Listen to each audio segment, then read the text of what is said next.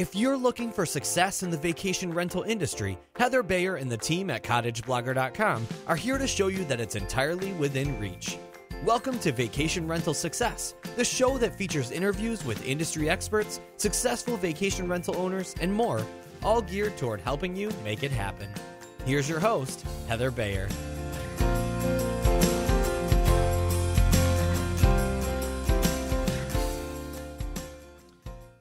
Wow, that's great. That is my new introductory music and voiceover, and I love it. I hope you do too. And a big shout out to Tim Page at timthepage.com, and that's Page spelt Paige. So if you're thinking about doing a podcast and want a really professional intro and outro, Tim Page is definitely the one to go to. So, welcome to Vacation Rental Success, episode number 17. This week's episode tackles a topic that we probably don't all think about a huge amount, but it's a topic that we should be thinking about in the vacation rental industry because it's something that could impact us hugely at any point during any year, and that is insurance. And I know from my own experience that trying to get rental insurance on my property has not been the easiest over time. And we actually had, in our region, we had to go for a commercial policy because we wanted to rent, we've got two investment properties. We want to rent them year round. So that means we want them available to be rented at any time during the year. We can't be restricted to a certain number of weeks, which the majority of insurance companies in Ontario seem to restrict many owners to. So yes, we have a commercial policy which is probably not giving us the best coverage. And after talking to my guest today, I'm going to go back to my policy and sit down for a couple of hours and really go through the small print. So here we go. I'm delighted to have with me today Phil Schofield, who's the head of inbound marketing at Schofield's Insurance. And they are specialist insurers of holiday homes, what we call in North America vacation rentals, but in the UK and Europe. Now, Schofield's only cover UK residents, but the insurance risks are universal. So what we're going to talk about in the next 30 minutes or so will hopefully make you think about the insurance cover you have and just to ultimately ensure that you're well protected. Phil's also a holiday rental owner who has 10 years experience as an owner.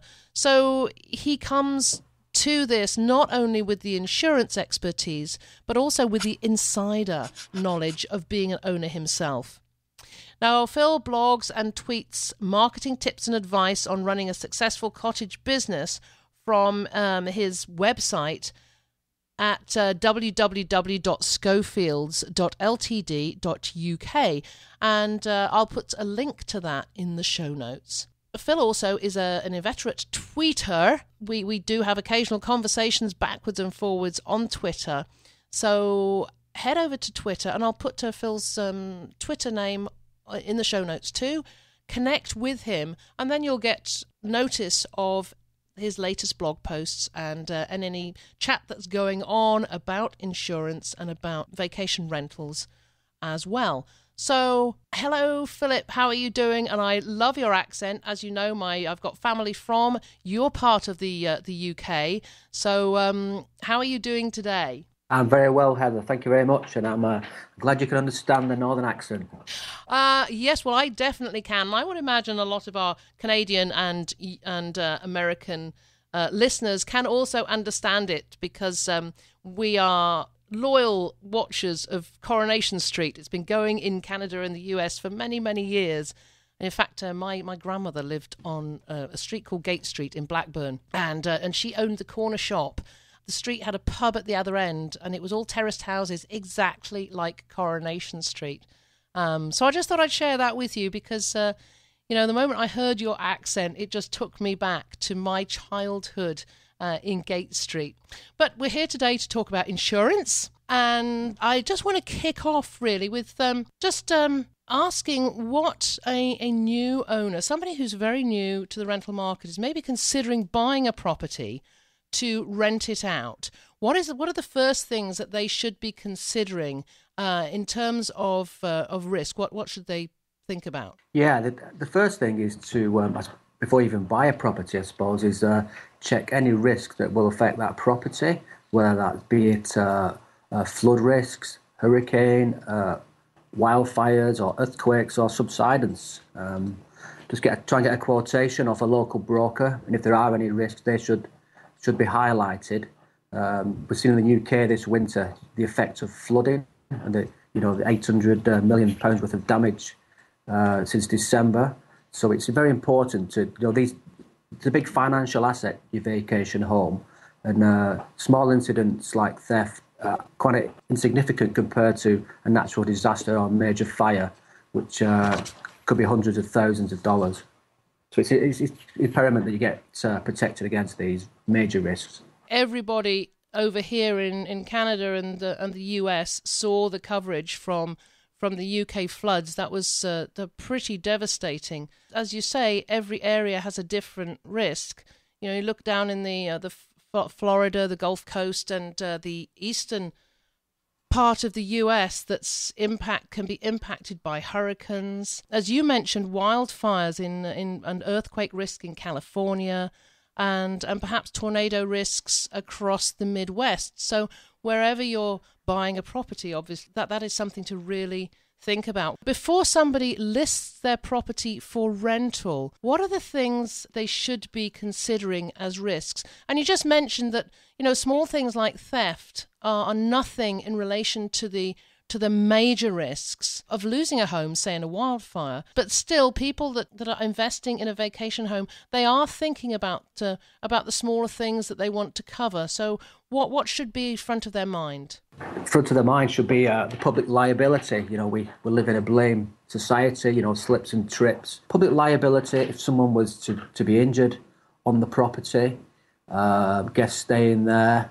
And we've seen some recent cases in the UK where a postman tripped on a cracked paving stone and sued a grandmother. There was another sad case where an 18-year-old girl was paralysed after diving into a friend's swimming pool and tried to sue the homeowners. And more recently, a holidaymaker died after tragically falling down some stairs in a holiday cottage. So the liability is essential to protect should you have to defend a legal case against yourselves as owners. And what sort of cover are we looking at? Because I'm often asked that question: how much liability cover should we have? Yeah, well, we all know that legal fees can escalate when two parties are fighting out. So we recommend, say, 3 to 5 million sterling, so as a suitable level. Some agencies might recommend that you have or require a minimum level if you're listing with them also.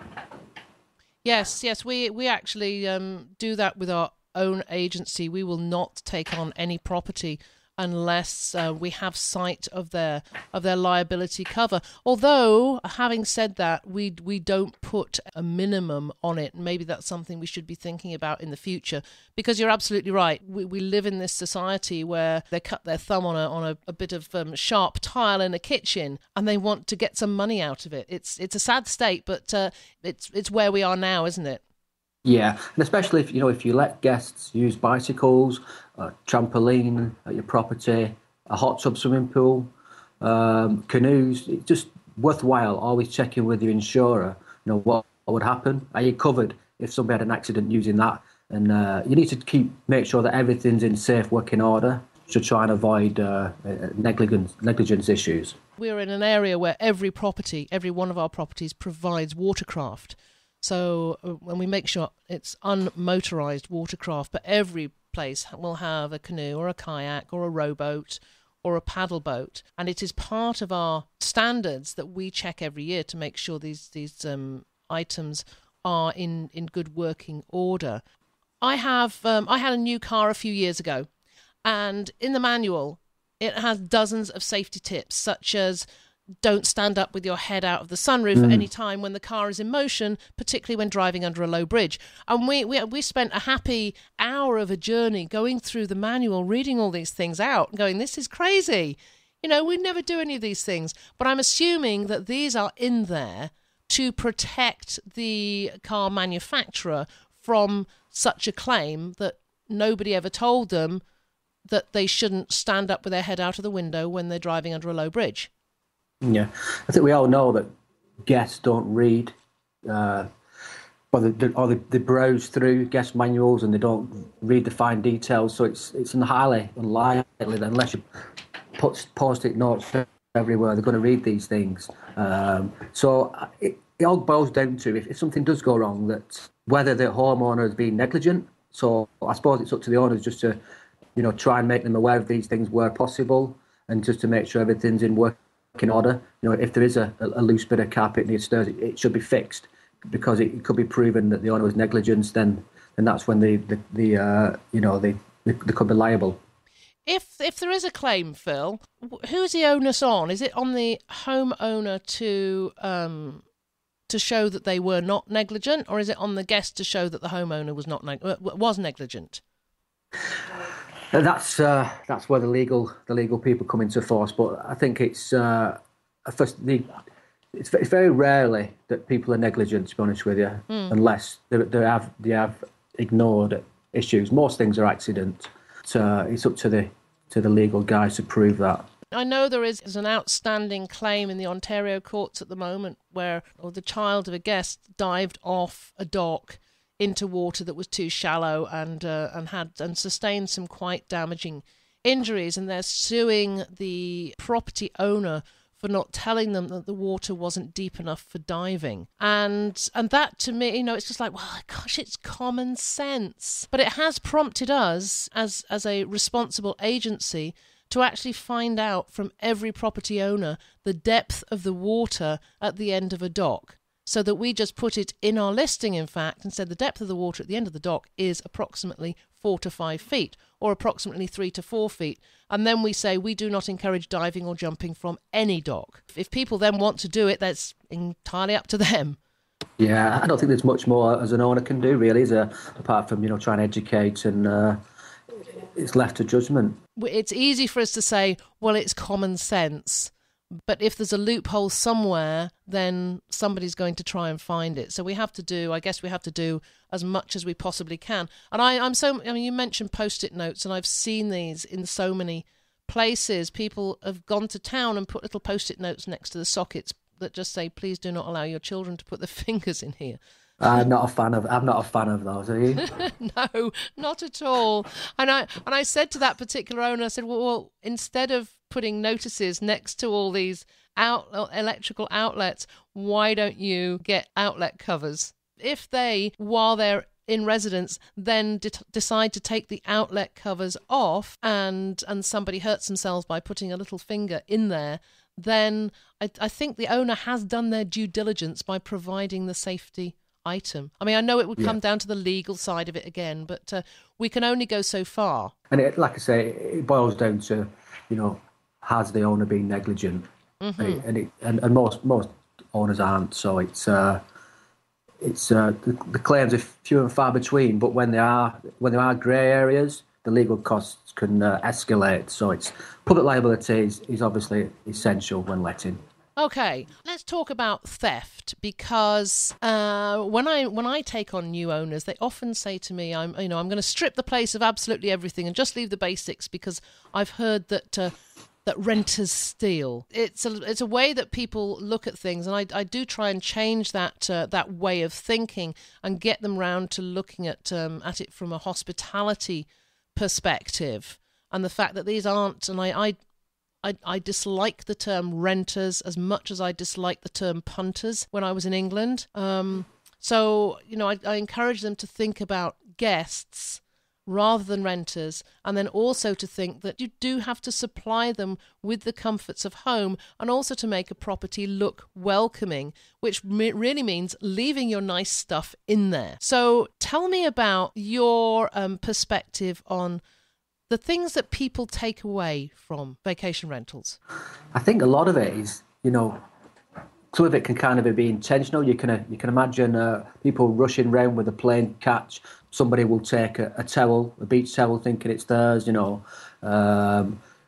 Things always go missing, but they always tend to be things that are insignificant, but they do matter to their owner, such as a bottle opener, a thing like that. That will matter to the next guest because there's not one there and there'll be a complaint. But things go missing, but very rarely are significant items stolen. Do you know, I've never actually come across it, and we do up to 1,600. I think last year we did 1,600 rentals, and that's across the agency, and have never had an incidence of theft. And when I say that, I'm not thinking about the occasional towel, or I've gone through a couple of weeks in my own place of losing sheets. People seem to be taking sheets home with them, and it's an annoyance. But to me, it is just the cost of doing business. Comes with the territory, yeah. Yeah, and it needs to be factored into the overall cash flow that these things are going to happen, and you really are going to have to replace them along the way. As far as insurance is concerned, no one's going to claim on their insurance for the odd towel or a sheet going missing. One loophole to look out for is within theft is if non-forced entry. If it's theft by non-forced entry, so let's say if you were burgled and somebody entered via an open window, say the guests have gone to a beach, left the window open, or even we've seen it ourselves. People leave doors open for other members of the holiday party. Somebody went in there, or even used a key which was so-called hidden under a plant pot in a key safe. If somebody broke in without forcing actual door or window, there are some policies that exclude that. So that's just one area to check. Oh, that's really interesting. And because I know in our part of the world, nobody locks doors anyway. I've been amazed at where people leave their keys here. We have some small properties that rent at about $500 a week, where there's multiple locks on the doors, and then there is one large property I know of that rents at $6,000 a week, and the keys in the barbecue. Yeah. But that's interesting about non-forced entry. It's not something that I had thought about checking on an insurance policy. So that is a great tip. I know holiday homes more and more so are being kitted out luxury, but very often we see break-ins where the actual cost of somebody trying to break in exceeds the value stolen, because it's with inside it's what can they get their hands on. It's a TV, maybe a docking station and what have you. So the values that's stolen often is less than the damage caused by forcing windows and doors. So maybe the best idea is to leave the doors open. I don't know. So what do rental policies generally cover? And what should we've covered a couple of things that owners should ask questions about. Is there anything else that we've missed here? Obviously, with regard to the theft, you need to check any security requirements on the policy. Say if you've applied for insurance and you've agreed that you've got certain locks, you've got an alarm that you're going to use, to make sure that if you've said you're going to use those, that they are enforced when the property is empty. Obviously, accidental damage by guests, people knocking over televisions, spillages. I know there's some people take damage deposits.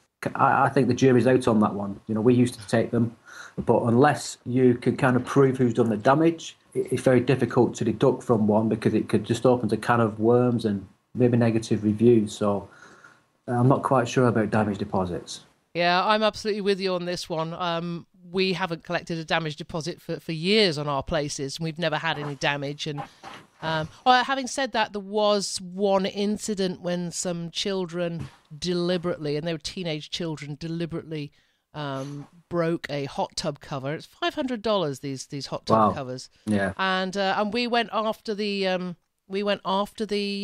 guest for that, and she very reluctantly paid up because we had the photographs of beginning and end, before and after, and it was very clear that what had happened was 3 kids, one was sitting in the middle of the hot tub cover, and the other 2 on either side tried to push the cover up, and of course it's polystyrene, so yeah. It snapped in 2 places. So she paid up and then left me a 1-star review about how awful I was to ask for this to be covered. Yeah, I think accidents are accidents, but whether it's kind of malicious or through mistreating things, then issue for losses. As I said before, and you said, it is part of the cost of being in this business. Accidents will happen, and I've heard of owners who will go after a guest from a damaged deposit because they broke a lamp, or just the little things that really should be covered, taken into account, and really, if people don't leave a place in a good condition, don't have them back. What about if a guest causes damage? Let's say they do major damage. Let's say, and I did hear of one this winter, which made me wince, was about a property that had a hardwood floor, and a guest had walked in wearing winter snow boots with ice cleats on them. Now, I wear these boots all the time when I go out because it is always so icy, and they're like very sharp studs. They're going to hook into the ice so that you don't fall over, but they also hook into a hardwood floor. And this guest had walked right through the property and backwards and forwards with these boots on. So what would happen in that instance in terms of an insurance policy? Would that cover the replacement of a hardwood floor? I think that's going into the issue of accidental damage, I suppose, as well. Even though, and obviously another issue is malicious damage. If someone, we've seen occasions where people had domestics within properties and things have got broken. So the issue there, first of all, is if your insurance covers the accidental stroke malicious damage, and if not, like you said before, should the owner have to claim on their insurers, pay in excess? Maybe it's worth going after the guest and even using the small claims court. I'm not sure if you've got one. We have the same similar small claims, but I think all owners are going to say, well, wouldn't I just sort of claim on my rental insurance for that? Yeah, that's something to check if their policy covers that. Yeah. So it would be worthwhile for somebody who's taking out a policy to actually maybe come up with a couple of scenarios that they ask their insurer about. Like what if? Some what ifs. Yeah, the guest accidental damage, any damage that the guest causes that isn't the homeowner, what would be covered? Say if they damaged this, spilt something, broke something, would that be covered? Yeah, I know that some of the larger listing sites now offer the option of an accidental damage protection plan, so that for a small fee, guests can purchase this, and then in the event of accidental damage, they will be covered for up to a certain amount. We actually offer this in our own company, and it works really, really well. We encourage all our guests to buy this, and in fact, the majority of them do. Yeah, it's not something I've seen over in the UK much, but I have seen it on the infamous States and some of the big listing sites over there. Yeah. Yeah, we've had a couple of claims, and they all seem to be countertops in kitchens. Hot pans. Yeah, hot pan on a countertop, and once you've got a hole, I actually have a hole in my countertop in my own cottage that one of my guests damaged last year, and he had the accidental damage protection plan. So that was covered. We are about to replace that entirely. So yeah, there's only so many burn marks you can cover with appliances in the kitchen, isn't there? Yes, mine is currently covered with a breadboard. Let's move on to just the issue of pets. Good topic. My properties are pet friendly. I'm a pet lover. I often think that we will get less damage from guests with pets than we do from guests with children. But I know that our insurance cover doesn't cover pet damage. Yeah, you make a very good point. That there's probably more damage by children than there are pets. But more importantly, is like saying, just checking if you are covered by pet damage. 1 in 5 customers now take a dog with them on holiday, from stats I've seen in the UK. So it's quite a niche area that can get bookings, especially in the off season. So make damage kind of trivial, really. It's down to chewing, unfamiliar territory, scratching, fouling. But a lot of policies don't cover that, but we cover that, and it's worth checking with your insurer if you can get that cover So some insurers will cover for pet damage. Over here, yeah, there are some who will do it. Many don't, and it's not even if you are. Some guests do smuggle pets into properties. I don't know if you've come across this, but I suppose being pet friendly. So some properties aren't pet friendly for obvious reasons, allergies and what have you. But we have seen cases where people have smuggled pets into properties and then subsequent damage has occurred. Oh yes, yeah. Well, I think we've all experienced that, and I often get calls from my owners in their non-pet friendly properties.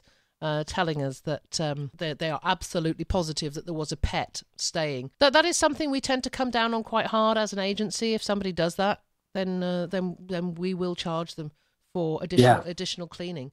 Yeah, definitely.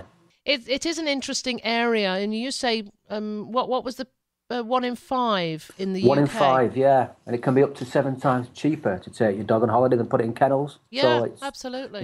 It's worth charging a small extra amount to cover extra cleaning or whatever, because it's going to be, chances are it'll be cheaper than it would cost the owner to put the pet in kennels, dog in kennels. In the States, the last statistics I saw was that 63 or I think it's either 63 or 65% of US citizens actually own a pet. And now the latest figures saying that over 30% of the US population will be choosing vacation rentals in the next year as their choice of accommodation. So that just means more and more people are going to be bringing their pets on vacation, obviously the ones that are travelling by car. So definitely something to consider, something to talk to your insurance company about, and just to see what the coverage is. But from in my experience and the experience of 10 years as an agency, with the majority of our properties that do accept pets, we've had one issue of pet damage in 10 years.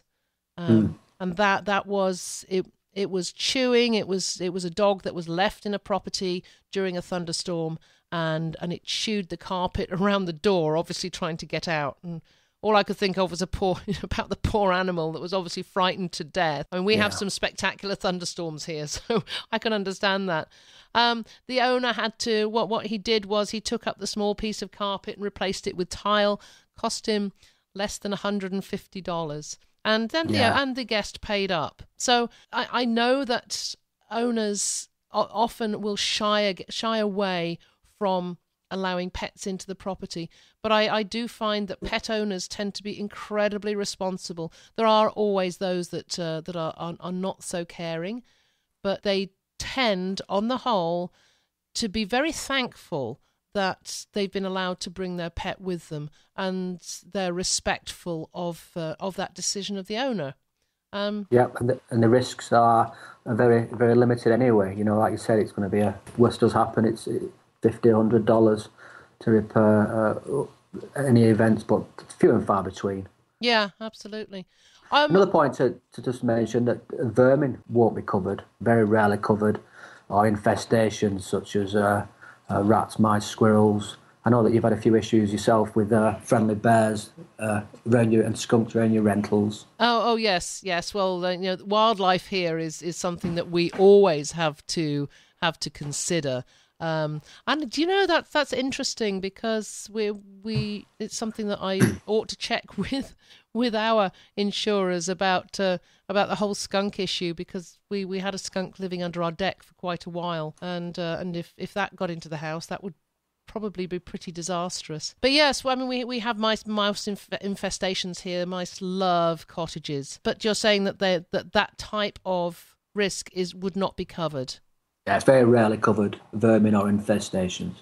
Phil, tell me about loss of rent. What happens when something happens to a property and the people have to be moved out? They have to be moved into a hotel or something like that. Maybe a natural disaster occurs, and then the property owner is without all that rental income for the foreseeable future. Is there cover for that? Yeah, if it's an insured event, then obviously you're being reimbursed from the insurer. Another thing to mention, that if insurance isn't a maintenance contract, so let's say if it's a boiler breakdown or something like that, that's unlikely to be covered unless you've got a separate insurance maintenance contract. So things like that, your handyman are essential for getting things repaired, and then you come into the situation where you might have to, reimburse guests or buy them a meal. But for big losses where you can't rent out for the next 3 months, flooding can take 6 months for a property to dry out here. The lost income that you've already booked, should get reimbursed by the insurer. So obviously then you can refund your guests. That's an interesting one. We and it was one I hadn't thought about. We had one of my properties was open for rental for the entire winter, but in February with a very deep freeze, the water stopped running, and we had a plumber in, and he has decided that the water line has sheared. It has frozen. It has sheared. It cannot be fixed until the ground is unfrozen, which won't be till May. So we didn't actually have anybody booked in there. Would that have been? Would that possibly have if we had guests booked in throughout the rest of February, March, and April? Would that have been an insurable event? I don't think it would have been, because there's no actual physical loss to the property, is there? It's just kind of, you've got frozen pipes. It's an issue we had a few years ago here. So I know there is something called trace heating in the UK. You can put on pipes to it's like an electrical current to keep water flowing, but that's kind of a grey area where insurance doesn't cover every eventuality. But it's about understanding the risks that face your property, and like you say, having a solution if it's not covered by your insurance. You've got issues if you've got bookings there, haven't you? You need to get things up and running. Yeah, absolutely. I wrote a blog post recently about doing a brainstorm and then writing what I call the troubleshooting Bible, and actually brainstorming the worst possible things that could happen and then what you would do about them. And I'm guessing that some of those would be what ifs to present to your insurer and say, okay, I've got this list of things that might possibly happen. If they did, would they be insured? Yeah, and it's obviously, like I said, maintenance issues, boiler breakdowns or blocked toilets, all things like this, very often won't be covered by your insurer. So you need to address the issue of what would you do. Obviously, which plumber would you use? Have you got a separate toilet to use? Just a good task to do that, isn't it? A what if? In the notes that you sent me before the interview, you said you're going to talk about how to prevent cottage rental disasters by playing the insurance card, and that's intrigued me. Yeah, the insurance, it can be used to kind of get you out of sticky situations. Let's say you've got a rental, and maybe you've seen it on Facebook, or they've suggested it to you that, they think of they've got some friends staying locally and they're going to have a barbecue at your place, or maybe a post-wedding gathering. We all know these things can kind of escalate, and, drink may be involved, which increases wear and tear at your property. You can always say that your insurance only covers you for X number of people. So obviously they can't do that, whether that's may not necessarily apply to your policy, but it's a good one to use. We use exactly that, in fact, and the secret's out. Yes, we word it as such, and we say that all our properties are covered by restrictive rental insurance, which is absolutely right. Some policies, there are some restrictions, so that's in one sentence, and then in the second sentence we say that there may be restrictions on occupancy, and this is why you cannot have more than 6 people at this property at any one time. These excuses are all there to minimise risk and to prevent damage. And as a duty you've got to insurers, you need to prevent risks. And another one to use is people who abuse pools. Whether that's inviting more guests over again, drinking in the pool, or get the pool at night. Your insurance may not allow that, so that's another one. Can I ask you about age restrictions? Because I understand that in the UK now that you cannot discriminate using the age card. I haven't seen it enforced, but I had seen at one of the tourism bodies saying that statistically there was no proof that, say, a stag do or a group of 18-year-olds were to stay at your property. There was no proof that they were likely to cause more damage than anybody else. Well, that's probably because nobody's ever allowed them to do it. Yeah, exactly. Yeah, who's gonna take I'd that seen risk? that one, but because we commonly hear, and I know this is an issue in the US as well, and in some states they cannot discriminate on age grounds, whereas we will still do it here because some of our insurance companies will say that you can only have families renting these properties. Families mean parents plus children. So we're able to use that when we play the insurance card. That's the one we actually use. Something that might work better than discriminating is the $20,000 security bond. Might put the 18-year-olds off. Oh, that's a good one. It's an interesting one, and one that comes up over and over again because nobody wants a group of 20 March breakers coming to stay in their property. And I know that some owners have come up with some quite creative ways on discouraging them. And I think that in some cases that's what has to happen rather than outright saying we don't rent to under 25s. Yeah, I think once it's clarified that it's a quiet area, partying won't be allowed, loud noise at evenings. I think most guests will realise that maybe it's not the place for them. Yeah, I think that's the way it needs to happen. If that's their intention to party, yeah. So we're just about coming to the end of our time, Phil. Is there anything else that you want to add that we haven't mentioned so far? I think that we've kind of covered the insurance. Look at your risk that face your property. Make sure you're covered for letting. Check the small print. Choose an insurer who you have confidence with. Just like holiday let. Check reviews. What are other people saying? Shop around, but ultimately check the T's and C's. Yeah, absolutely. Well, it's been an absolute pleasure talking to you, and I will, as ever, follow your blog and your tweets because you're always around and about on social media. I think that's where people are going these days. So I hope to see you there soon. Thank you very much for having me. It's not always the most of interesting subjects, but when the worst happens, it's important that you're covered and make sure that your rental's there to be up and running. Well, everybody wants to enjoy it. Guests want to enjoy it, and owners want to enjoy the fact that they have guests in there, and to do it without worrying about these things. So thanks again for all these tips. It's been a pleasure. And my pleasure too. Thank you very much. Bye. Well, that was really great. There were so many tips that Phil mentioned that I really hadn't thought of. One of them in particular was the one about non-forced entry.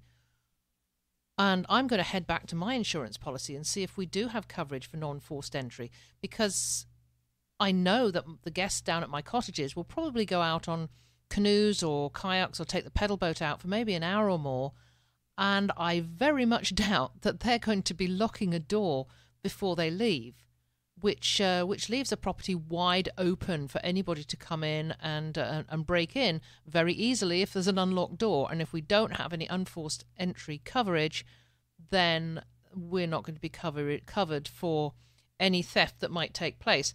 It's just not going to happen in the place that my cottage is located, but still worthwhile looking at. The other one was, and it was something that got me thinking about my home insurance, that we do have an alarm system, but there's times when we just don't bother to use it because we're sort of in such a safe area.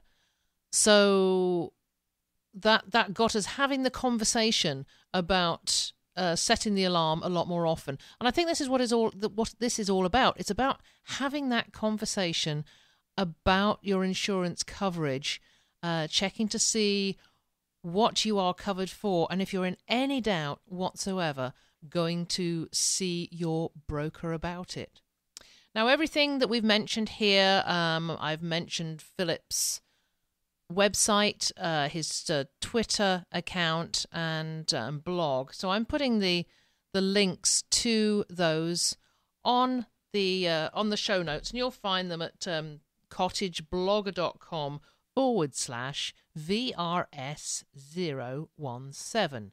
Well, I'd love you to comment on the show notes with any questions you have and I can direct them back to Phil, and hopefully he'll pop in onto the post and answer any insurance questions that you may have about your vacation rentals. Of course, if you are able to pop into iTunes, click the button at the bottom of the show notes and leave us a review, I would absolutely love that. And if you've got any comments to make about my intro or outro, then please go ahead. So that's it. That's it for another week. I'm going to roll on into Tim's wonderful outro, and I'll be seeing you next time. This episode of Vacation Rental Success is over, but don't worry, Heather will be back soon. Want more great resources? Visit cottageblogger.com for tips, tricks, downloads, and strategies to help you achieve profit from your vacation rental business.